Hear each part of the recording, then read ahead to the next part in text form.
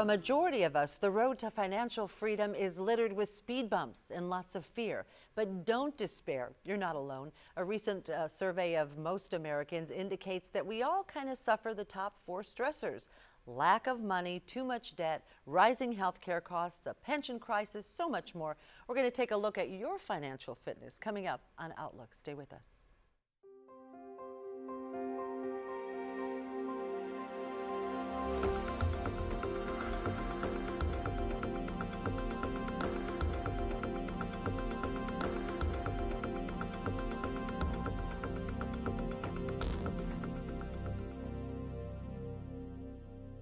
Hello and welcome to this week's edition of Outlook. I'm Barbara Deeb. We're glad you joined us. You know, a recent Gallup poll of Americans found that nearly 14% of us rank low wages, too much debt, and concerns over health care costs and saving for retirement or college as the top stressors when it comes to money. Well, on the program today, we're going to take a look and find out about your financial fitness, your personal financial fitness, and we're going to find out a little bit more about the looming pension crisis in the state of Kentucky as we welcome 2 individuals in the know. Welcome, please, if you will, Dr. Indudeep Chhachhi. He joins us. He is a doctorate in finance and also teaches finance here at WKU. And in July, he'll return to head of that department. He's done lots of scholarly research, published in some of the top finance journals.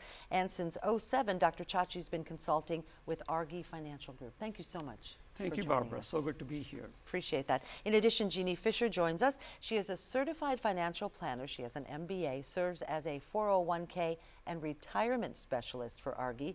She is one of 50 CFP board ambassadors and the only one in Kentucky. Congratulations. In that role, her mission is to educate the public on the importance of having a personal financial plan. And incidentally, both of our guests on today's program are currently serving on the Kentucky Chamber of Commerce's Pension Reform Task Force. We'll get into that a little bit later. But before we get started, you know, that is your mission as an ambassador, and congratulations on that designation. Thank you. You know, people need to have a personal financial plan. In your experience, both of you, is that the exception rather than the rule? Yes, I mean, I believe so. It's certainly the exception to have a written plan that you're following. I think everybody has dreams, but to actually put pen to paper and follow that jointly as a spouse is rare. That's exactly what we find, because, you know, most people talk about these things, but when it comes down to actually writing something down, that's a very rare event. So even, but is that the first step, like in a 10-step program, I guess, or 12-step program where you suddenly, you talk about it, at least getting the conversation going? Isn't that a good way to open the door? It's definitely the first step. And it's one we find that people don't often have until they're sitting down across from a planner like us and they have somebody to mediate that conversation. It's interesting, the conversation that comes out between husband and wife saying, well, I didn't realize that was something you wanted to do. Okay. Many a times the first meetings are more like a meeting with a psychiatrist, because you're finding out different things that, you know, maybe husband and wife have not talked with each other about, and that's always revealing to us as well as to them. And you really have to listen, don't you? You absolutely have and to. to the nuances and to see how, so yeah, you are like a psychologist in, Right. in a lot of ways. So getting the discussion going, opening the discussion, but your experience tells us that most people wait till it's too late? Definitely until it's harder. If you wait until, I would say it's never too late, because Okay. any steps you take are helpful, but most people, it doesn't become real to them. Retirement remains a mythical thing until you reach your 50s, and then at that point it is much more difficult to get caught up. We talked a little bit about, you know, so you talk about the different clients that you have, but people save money in very different ways. I used to work at a bank, just the way people would come to the teller window or open a new account. They all had their own little unique way of dealing with money. Do we see inequities in gender and also with certain cohorts? You know, millennials maybe save differently than Depression era babies. Talk a little bit about that. So there's actually a lot of evidence about differences between how women deal with money and how men deal with money. So for example, and women are not going to like hearing this, but when it comes to financial literacy, a recent poll found that women are probably a little bit more financially illiterate than men, but that's where the bad news for women ends. Actually, the women are less overconfident as compared to men, so women are more willing to be educated and seek help. Men, on the other hand, tend to have a little bit more overconfidence, which again holds them back in terms of the eventual performance of their investment portfolios. Interesting. And you focus a lot on women in your practice. We do. Well, it's an easier conversation. It's almost like there's a natural trust and empathy. What's interesting about women is financial planning and wellness, it's all tied to security. You know, and they view everything through a family lens. How does this serve my family? How does this serve my children? So it's a different long-term conversation. Men tend to be a little bit more focused on the value of money, the account balance, the short-term gains.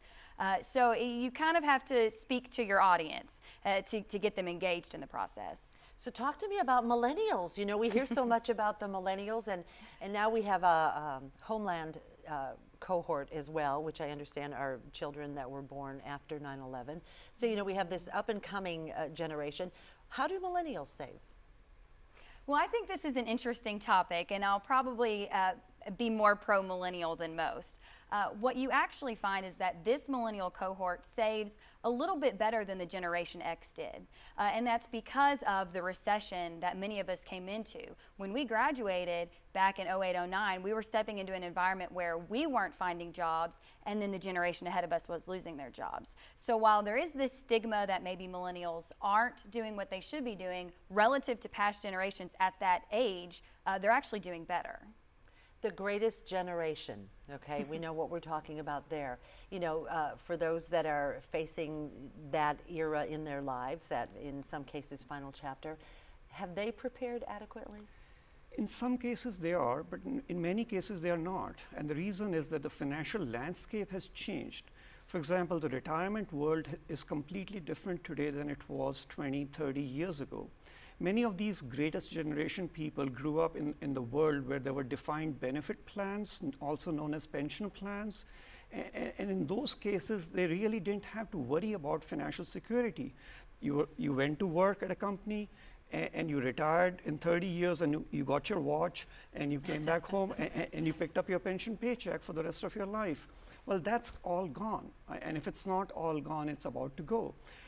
So I think that's a little bit of a different dynamic that they had to navigate, which millennials know there are no pensions, and that's going to be, you know, a different way of dealing with this. The millennials know that. The Gen Xers? They're actually the generation that's in the most pain right now because they haven't it's not become mainstream conversation per se. The millennials know they're responsible. They know they have to take ownership in this retirement picture.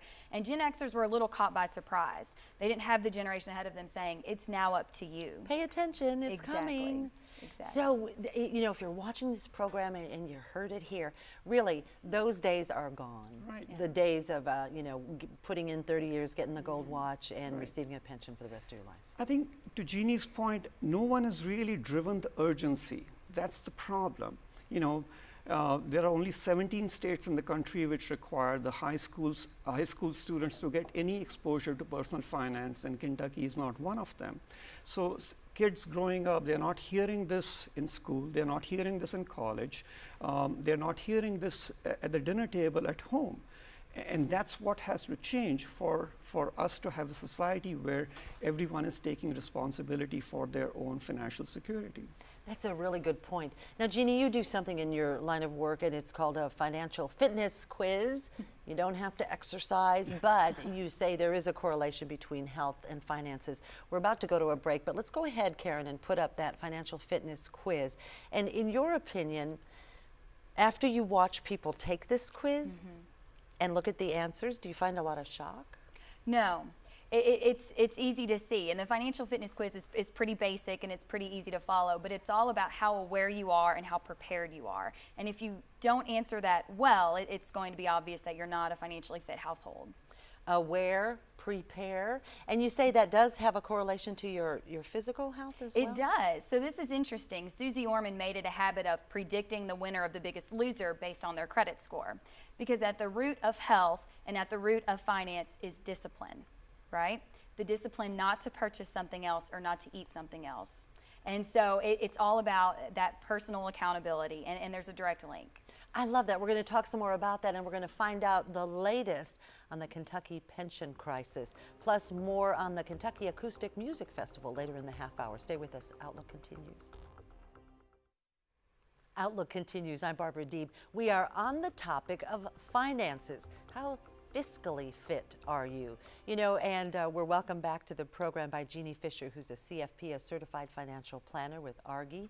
In addition, we have Dr. Indudeep Chhachhi, who is with WKU's finance department. And if we went into both of their biographies, we'd be here for another hour. But thank you so much. In the first half of the show, and right before the break, you were talking about your physical fitness and your fiscal fitness, and how there's a correlation because at the core is discipline. Yes. So to be financially sound, you need to be disciplined? Yes. And that goes back to some of the financial challenges that most of America faces today. The idea that we're spending too much, not just what we have, but more than what we have, and we're not saving too much, or not saving enough. All of those decisions are personal decisions that you have to be responsible for. Go ahead. Really, it's all about self-control. And Paul Solomon of the PBS NewsHour actually has a very interesting report where he, along with his friends, Cookie Monster and Elmo, he talks about self-control, that really it's about don't buy something till you have saved for it. And that's our biggest problem. And there's a very interesting marshmallow test where you can predict with a 3-year-old child, based on whether the child is going to wait for the marshmallow or is willing to, or is not willing to wait, you can predict how well they're going to do when they grow up. So it's really about self-control. Self-control and discipline, those sometimes not so happy words, but you can, and I think you alluded to this a little bit earlier in the first segment, it's never too late. You might look and go, I'm at the place where I can never make up the lost steam, but you're saying now's a good time as any. Absolutely. It's easier to start younger. It's easier to instill the habit because once you get into your daily life and you get used to what you're living in and your income and your expenses, you have to make a change. You at that point have to give up something today in order to save for tomorrow. But you can do it, and there's several ways that you can do that. It's just a matter of committing to it.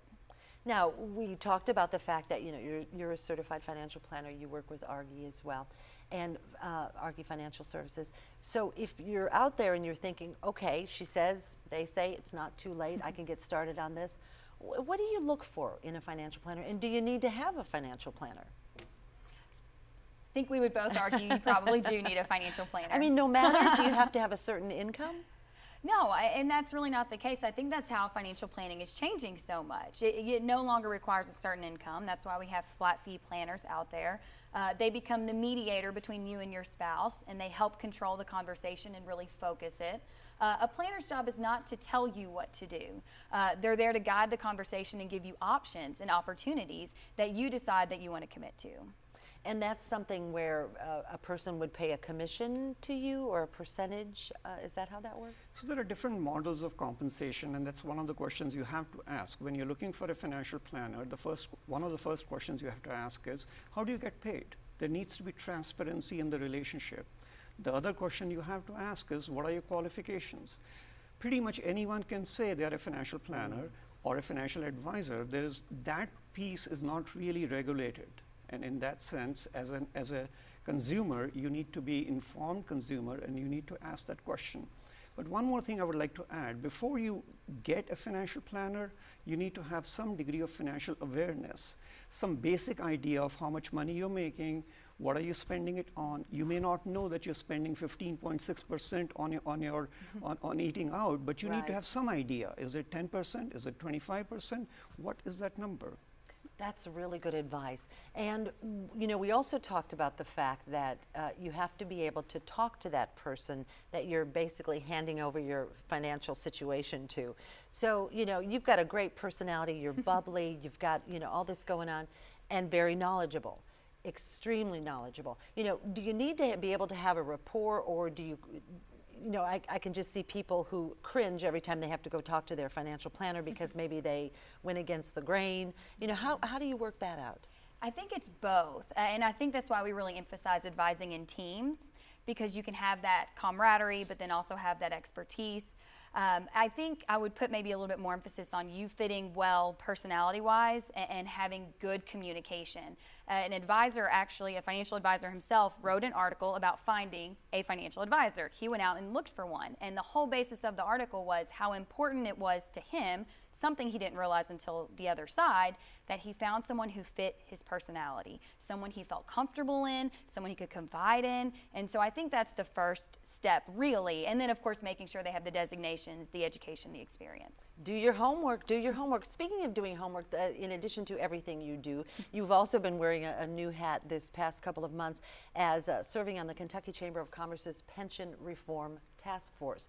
Okay, if you're just joining us and you're not aware of the fact that Kentucky is in a pension crisis and some of its teachers and some of its state workers may not have that golden pension at the end of the rainbow, that's you know, correct. it may be gone. So as members of this task force, tell us a little bit about that and where we're at on all of that.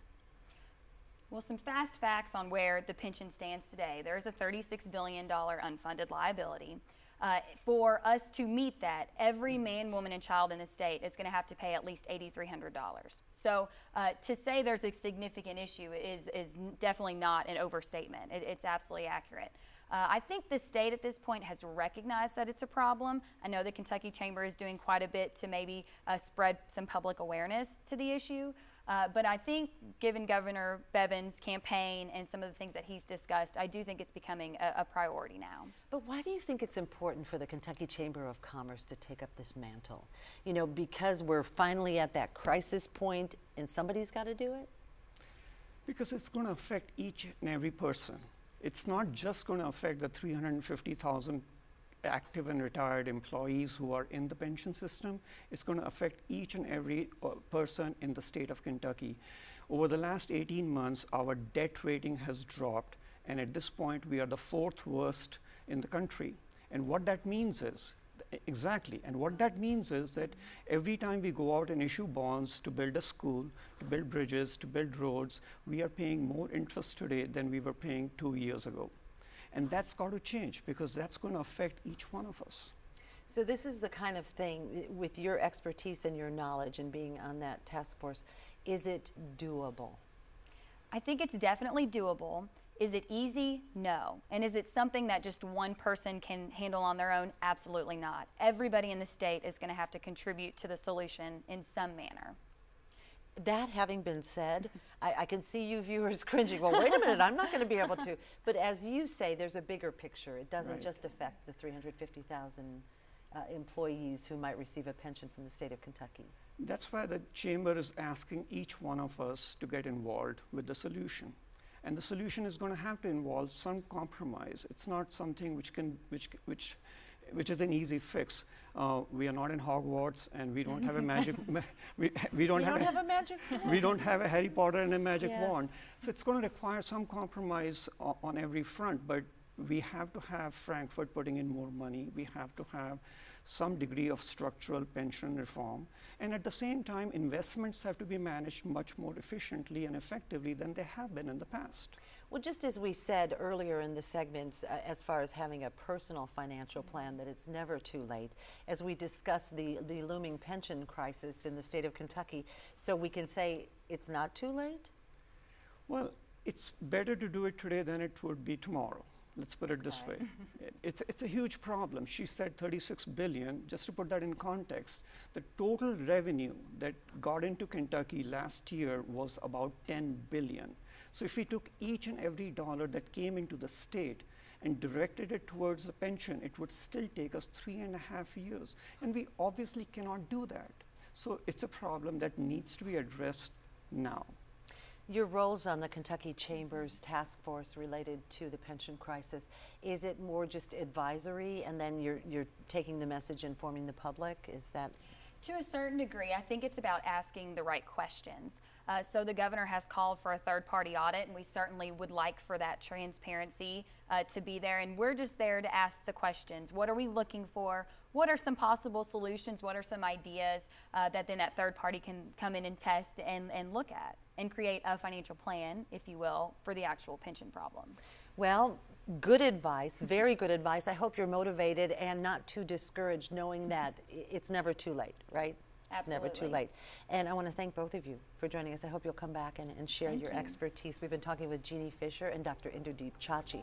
Now, speaking of finances, there's going to be a music festival held in Bowling Green in the coming weeks, and the proceeds will help to benefit an iconic venue in these parts. Stay with us. Outlook is next. Outlook continues. I'm Barbara Deeb. In the first half of the program, we were talking about finances and your financial fitness. Well, the financial fitness of one of the iconic structures in downtown Bowling Green is questionable at best. Well, some area musicians are getting together to help rectify that situation. Welcome with me, if you will, Ernie Small, who is a musician known to these parts through the Ernie Small Blues Band, Mount Victor Review. And now, at another mantle, you are the coordinator of what's being called the Kentucky Acoustic Music Festival. Right. Yes. Right. Got all that right? That is absolutely right, and it's such a great opportunity for me, I think, to bring together people that I know through music and through sponsorship, and hopefully all our friends in the community will come out and support this event, because we have to find ways, I think, to keep this old building viable, as an entertainment venue, and it's going to take a lot of money, Barb. More than what we're going to get on this one, I'm Well, sure. but it's a start in that regard. Now, if you're not familiar with the Capitol Arts Theater in downtown Bowling Green, it is located in the square, and at present, it belongs to SkyPack? I believe that's correct. Okay, yes, the Southern yeah, Kentucky right. Performing Arts Center, Right. which is also one of the sponsors of this event. Yes. And so, of course, WKYU PBS through the Lost River Sessions is also a big sponsor, and we've got several people coming together, a group, the Haskins Foundations, plus JB Distributors, Mellow Mushroom, Corsair's Distillery, which is pretty much right next door to the Capitol, is going to be kind of a part of the event that night too. And then Steve and Claudia Downey and our friend David Sears, and the International Bluegrass Music Museum is also a sponsor. Excellent. So I think I've got them all. But again, a group effort to bring people together, to recognize the need to support events in this venue.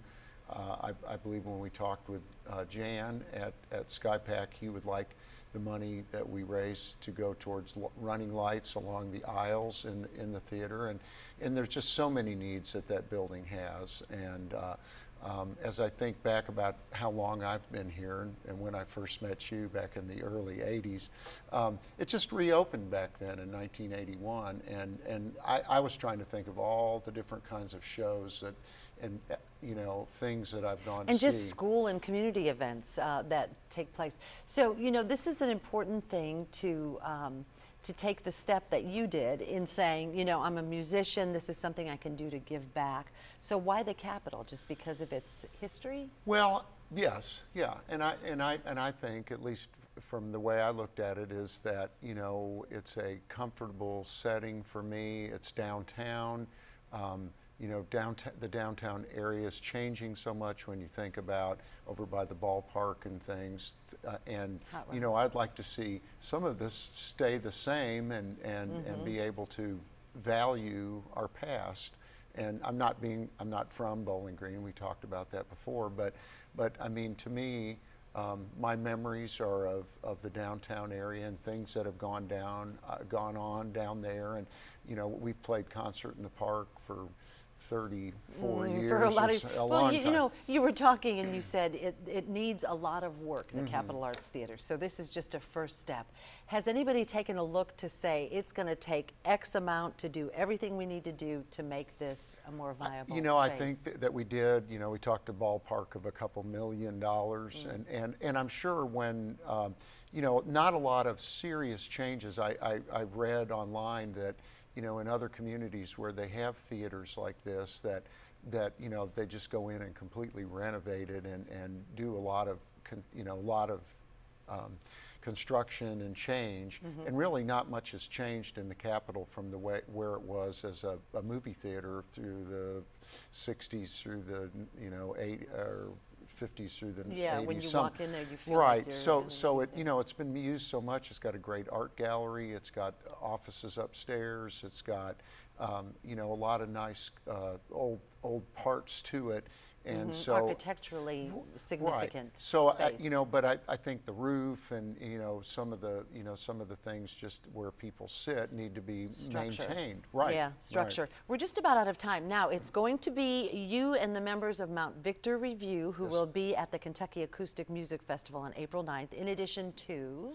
Well, we have Bob Bridges and Leslie Ming, who are with the Penny Rylers, and they'll have some guests with them, and we're not exactly sure. And then our friends, and old friends of ours, David Romer, Jimmy Raley, Patrick O'Rourke, who we've met more recently, and Joel Whittinghill actually are in the Alley Cats. And then in TDH4, our friends, really an old friend of ours, and I say that because a lot of the musicians knew George Neal, who went to Western, and we met him in the 70s. And he was really someone who influenced me quite a bit in music. And so part of doing this, I know this will probably sound odd, but I just wanted to bring him back to our community because he doesn't come to visit enough. And I said, if this is what it's going to take, I'm just going to have this event. I'll just do this event. And then we'll just bring you back. But he plays with a couple gals who have been in the music business for a long time up there.